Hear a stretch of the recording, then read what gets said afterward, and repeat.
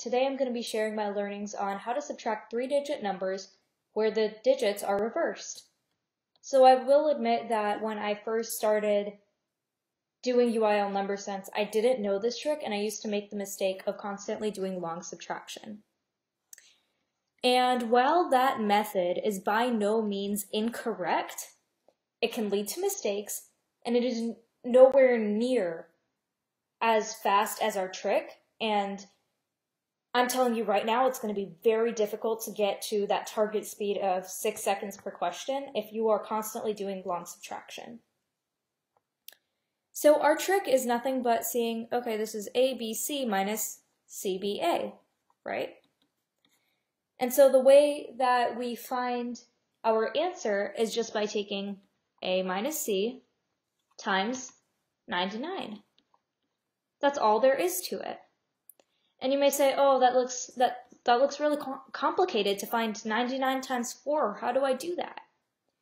Well, 99 times 4 is no different than 4 times 100 minus 1. Agreed? Then we can do the distributive property and get 400 minus 4, right? So that's really all it is. So you can just take this difference. You see that it's 4. Multiply that by 100. That's 400 minus 4. That's all you have to do. And you can get 396. And it's that simple. It's a very simple trick. Let's try another example. I'm going to say 983 minus 389. That would be, the difference between these two is 6. And then, so it would be 600 minus 6, or 574. Let's try another one.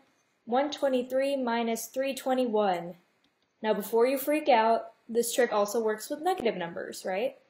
So you would say the difference here is negative 2, and negative 2 times 99 is equal to negative 200 plus 2. Because you're changing the signs. So you would be doing the same thing, right? Negative 2 times 100 minus 1, which would be, again, negative 200. But because this is negative, it becomes plus 2. But it's generally the same concept. You can almost ignore the fact that it's negative for a second and just figure out this portion of it and then add the negative sign in front of it. That also works. Because we don't have to worry too much about proving our answer when we're in the test and we're trying to do it fast. So that's it for this learning. I just wanted to share the quick trick with you, and I'll really appreciate it if you leave your comments, feedback, and further suggestions for additional learnings below.